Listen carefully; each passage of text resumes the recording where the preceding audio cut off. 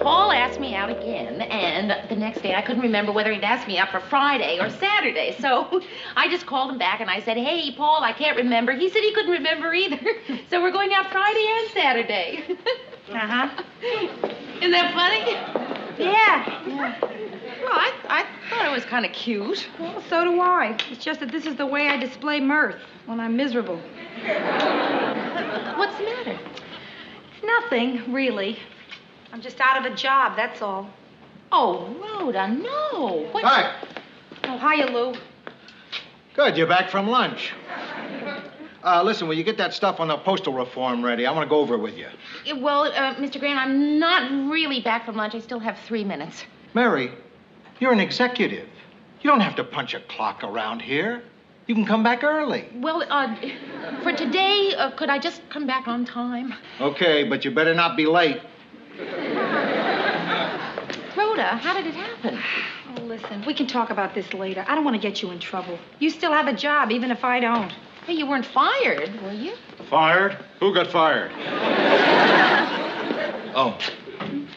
Come on, Mary, who was it? Who got fired? Nobody, Ted. Really, nobody. It was you, wasn't it? I wasn't fired. I quit. What do you do? Well, I was a window dresser. Did you happen to watch my show last night? Sympathetic, isn't he? The reason I mentioned it is because I did a special report on the unemployment crisis. Mm-hmm. It's at an all-time high this year, you know. Yeah, thanks, I heard. Or is it low? Hi, Ted. Hi, Mer. Anyway, I had a straight last night. Good. Now that I have you all together, could I get you all to move apart? Mary, you're late. All over the world. Yes, sir. Mary, please, just get back to work. Now, I'm going to be fine. All right, but I'll see you as soon as I get home tonight, okay? Sure. And look, don't worry about me, kid. I've always wanted a free afternoon. Now I've got one. What are you going to do? Well, I don't know. It's 1 o'clock. I think I'll take a little walk. Get my mind off not having a job. Good. Maybe do some window shopping. No, wrong. Yeah. I guess I'll just take a bus home and worry.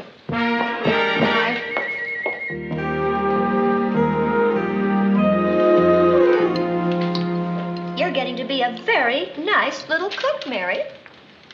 Thank you, Phyllis. It's a new recipe.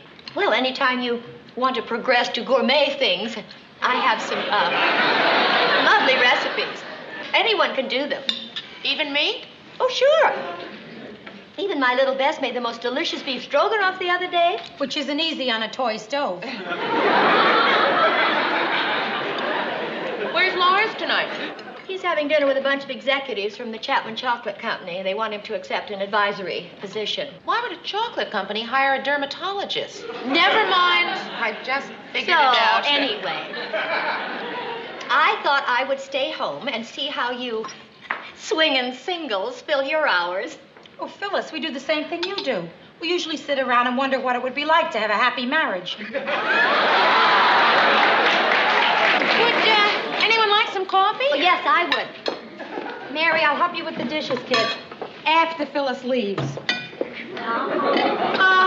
To be able to express your hostility so openly, Rhoda. I admire you for that. Really, I do. Well, Phil, it's just that today at the office, Rhoda and I got into a kind of a personal discussion, and we couldn't finish it because there were all these people standing around. Butting in. Oh. Well, that's all right. I realize you two have so much more in common. You're both being husbandless and all. You know, I liked it better when we were swinging singles. You know, Rhoda, dear, when Bess has been hurt by some of her little friends, I always tell her it's natural when there are 3 in a relationship that one gets left out. All right, then, stay. So just start the story where you left off. I'll pick up on it. So, how did it happen? How did what happen? You'll pick up on it. Well, you know, I've been unhappy there for a long time. Where? At her job, at Bloomfield's. You've been fired. It so happens I quit. And what are you smiling? Oh, just trying to cheer you up. So why were you fired? Phyllis! So why did you quit? Well, They've always been so chintzy, Mayor. I mean, I've never had enough time or materials to do my windows right. It's always make do. Remember that trouble I had last spring? Oh, yeah, I do. Something about the Easter display, and you wanted to buy a big bunny rabbit or something? Yeah, and they told me to use the kangaroo. The kangaroo? Yeah, it was left over from a display saluting Australia. What their thinking was, are you ready for this one, folks? What's the difference? They both hop. Mary, I'm a creative person. I cannot do corny, old-fashioned windows with flowered swings and fake birds and daisies from ribbons. Oh, I love those. Anyway, 2 other girls in the department got bonuses on their checks this week. And you didn't. And I didn't. So? So I went into Werber and I said, look, Mr. Werber, if I were a sensitive type person, I'd think you were trying to tell me something. And what did he say? He congratulated me on my sensitivity. So what could I do? I quit. Hey, listen, you won't find any trouble at all getting a new job. You're too good at what you do to be out of work for long. Oh, thanks, Mayor. I had a similar experience. Years and years ago, right after college. Well, actually, it wasn't years ago. She's got an anecdote for every occasion. I made up my mind that I was going to find a really special job. And I pounded the pavements, and finally, I came up with something that paid $24,000 a year. What? Lars. Too bad you couldn't get it in cash. My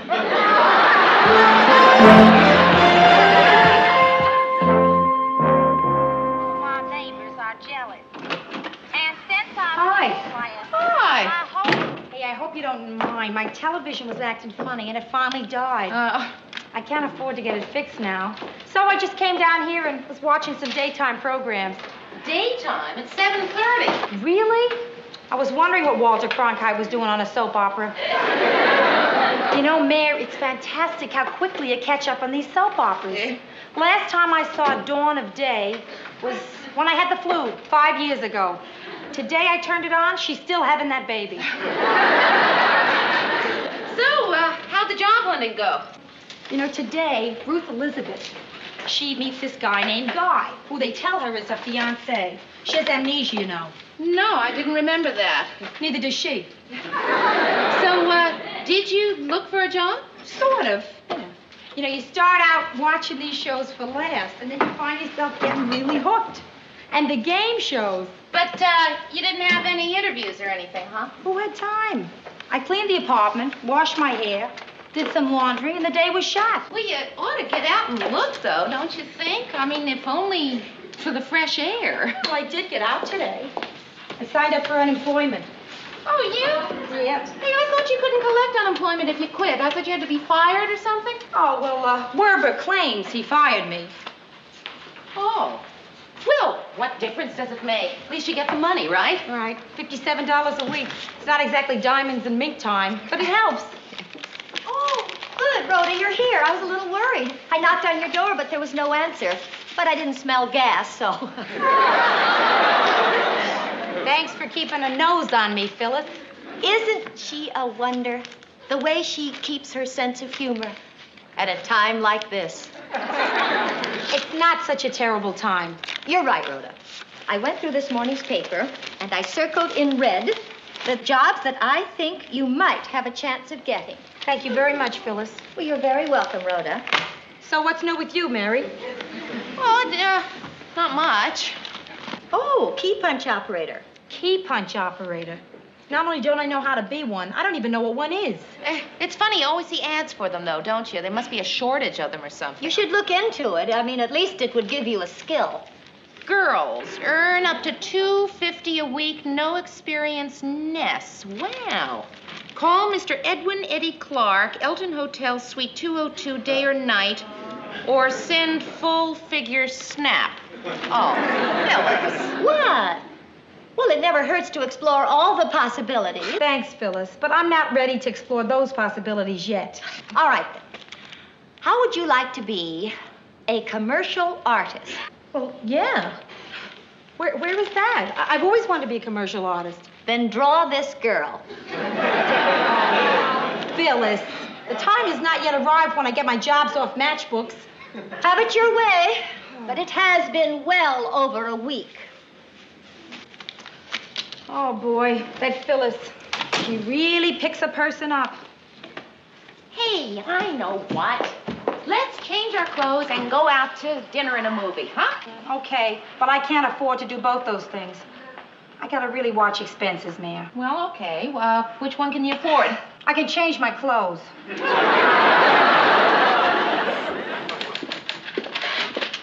What are you looking for, Ted? A list of job openings. Ted checks that listing every day to see if his job is available. If it isn't, he knows he's still working. He's like that guy that checks the obituaries every morning to see if he's still alive. I like to keep abreast of things at the station, that's all. Switchboard operator, sales secretary, associate art director. Anchorman. No. Say, Mary, did Rhoda get a job yet? No, she's still looking. Oh, well, what about that art department job? What art department job? The one that Ted just mentioned. General art background. She's had that. Some set design. She's a window decorator. That's close. Lettering experience. She can fake that. Hey, Mary, it would be fun with you two working in the same place. Oh, I don't think Rhoda would be interested in this. You know, first of all, she would hate being cooped up in those little cubby holes they have down in the art department. Well, I admit it's not the wide open spaces of a department store window. And she letters terribly. Very poor. She printed a note to the milkman last week. He left her 1 egg and a dozen quarts of buttermilk. No, she wouldn't be right for this. Okay, I'm just trying to help. Well, thank you, but she's got a bunch of interviews today. She'll undoubtedly come up with something. Coming by here for lunch at 12, and I'll bet you she's got something by then. Hiya, Rhoda. Hi, Murray. Oh, is it 12 already? No. It's only 11:15. Have you finished your interviews? The first 2 were filled before I got there. Well, what about the third? I can't operate a key punch. Well, listen, kid, you had a rough morning, but you'll find something by this afternoon. Listen, I'll see if I can hurry up and finish, and we'll have an early lunch, okay? No, that's okay. I can wait down in the drugstore, read a few greeting cards. Oh, no. Sit down and just relax. I'll only be a minute.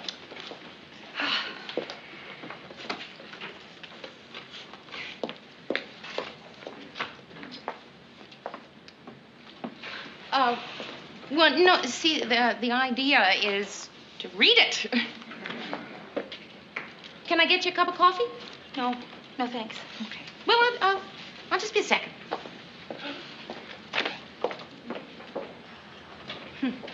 Maybe some water, huh?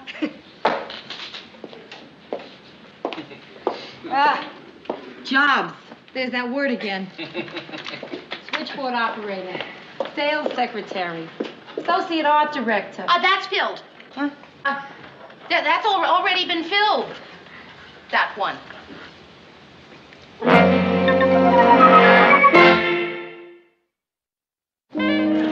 I don't even know what that's doing up on the board anymore.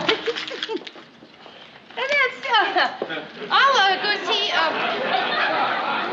if Mr. Grant will let me go to an early lunch. Oh, no, Mayor, don't do that for me. Oh, letter.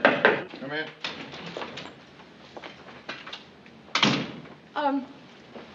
Mr. Grant, I was supposed to go to an early lunch with Rhoda, but she's here now, and... You'd like to make it a late breakfast instead, huh? Yeah. See, she's kind of depressed because she hasn't found a job yet, and, well, anyway, I thought I would work late tonight if it's okay if I go now. Okay? Barry, you know what? You're a fine human being. Boy, I'll bet you Murray doesn't think so. He's probably sitting out there right now thinking that I'm... Boy, and I don't blame him. Look what I did. Oh.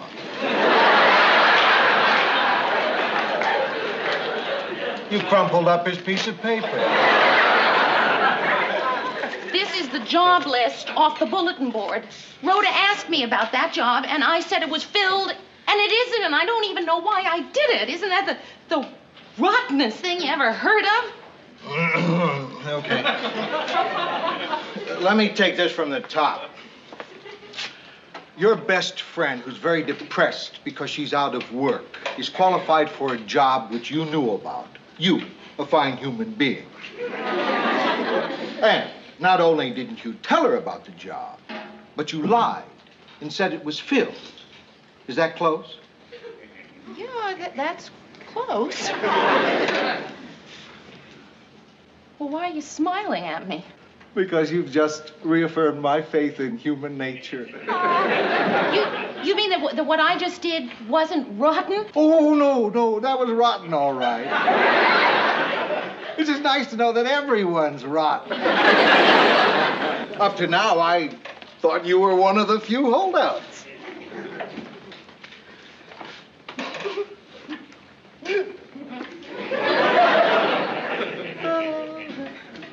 Well, the thing is that it wasn't really a very good job. I mean, the pay is very low, and there's not really any chance for advancement at all, and it just looked to be boring. Did you think of all that before you lied and said it was filled? No. Yeah, then you're still rotten. Wait a minute, I think this is yours.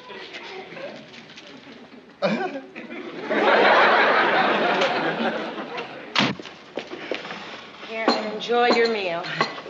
Hi, I'm Rayette. I'm sorry I kept you waiting. Oh, I'll have a steak sandwich medium and coffee, please. Medium coffee. And I'll have a small green salad. Small greens. Does that come with crackers? Yeah. That's all. That's all? Hey, we have great soup today, vegetable, homemade. Yeah, their soup is homemade. It's very good. Have soup. Yeah, it's very good. All right, girls, soup. Good. Instead of the salad. Instead of the Does salad. that also come with crackers? Yeah. Miss, wait just Yeah. a minute. That's not a lunch. Rhoda, have the steak. Miss, she'll have the steak sandwich. Okay, 2 steak sands and soup. No, Mary, Miss, No, wait, wait. please. Yes. I will have the soup. And a salad, okay? Is that enough? But Rhoda, it's my treat. Why should it be your treat? I'm the one that invited myself to lunch. Well, it's not a lunch. It's brunch. It's a steak sandwich, soup, and salad. And crackers. Right. Why should you pay, no matter what it is? Because I want to. And because I lied when I said it was filled. What? Rhoda, I don't know why I did it. I guess maybe I thought I would have to be responsible for you, or that, maybe it wouldn't be good for our friendship to be working that closely together all the time. We'd get on each other's nerves, maybe, but anyway, I'm sorry I did it, and it's yours if you still want it. What's mine if I still want it? The job. What job? This job. Gee, I find this really hard to believe. I know. You actually think I'd want this crummy job? The pay stinks. The job looks like a complete bore. And I probably have to work in one of those little cells, right? Well, Huh? yeah. But Mary, come on. I mean, how could you? I didn't.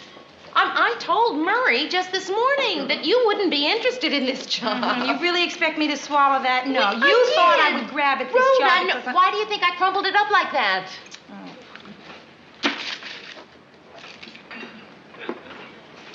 Hey, I'm really sorry. Gee, kid, you really feel bad, don't you? Yeah, I do.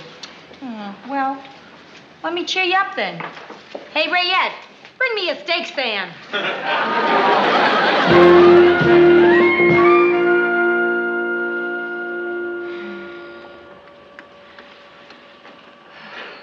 Hi. Look at that. I don't know how you put up with it. She's my friend, Phyllis. If you're her friend, you'll shape her up. The next thing you know, we'll find her on a park bench somewhere. She's probably just tired. Tired? From what? The only place she's gone in the last 3 weeks is here. that's not true. She's gone to unemployment. You know where that money comes from, don't you? Yes, from the employer. That money comes from us, the taxpayers. From you and me and Lars and Bess. Bess, would you tell me how a 12-year-old pays taxes? Every time she buys a little toy. Oh, Phyllis. Anyway, Rhoda says that things are slow right now. Yes, mostly her pulse. Mary, you're not doing her any favors, encouraging her in this life of sloth. Oh, come on, Phyllis. She's not slothy. Mary, as her friends, we owe it to her to straighten her out. We have to force her to take a good, hard look at herself. We have to shake her up. We have to slap some sense into her. Rhoda! Rhoda! Rhoda!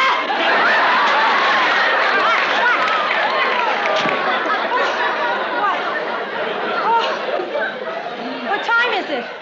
What time is it? It is 7:30. Oh, is my hair on fire? Oh, no, it's still there. Another few minutes, it would have gone up. Rhoda, the time has come for you to hear something that must be said. Mary? What is it, Mayor? Well, Rhoda, as a friend, it's, about you're not looking for work. Not looking, you know, but, not looking... Hard enough, you mean? Right. Well, I guess so. If I were out of work, Rhoda, I'd sure be out there looking for a job. I mean, I'd probably be a nervous wreck by now. And as a friend... You'd like me to be a nervous wreck, too? Mary, let me handle this.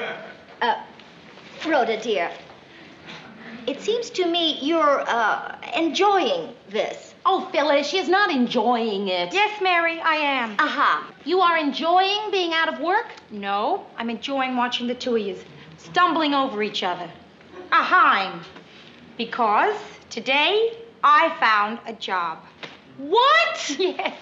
Well, why didn't you say something, for heaven's sake? Where? At Hempel's, in charge of the window dressing department. The whole department? Yeah. Fantastic. The department is only one other girl, but the manager wants far-out windows, and he says I can experiment all I want. Oh, Rhoda, I am so happy for you. I know you are, kid. Well, I hope it works out for you. If it doesn't, what's the worst that can happen? They'll fire me like they did at Bloomfield's. Aha! Oh, Phyllis, this is a big night for you, isn't it? 2 ahas. But you were fired. Yes, Phyllis, yes, I were fired. But now I are hired. And I'm making more money than Mary. I'm sorry, I meant to get her with that one. No, listen, it's okay. I'm still happy for you. How much more? Okay. Yeah. Hey, Nan, have you had dinner yet? No? Then let's go out and celebrate. Great idea. And the one who's making more treats, right? Oh, right.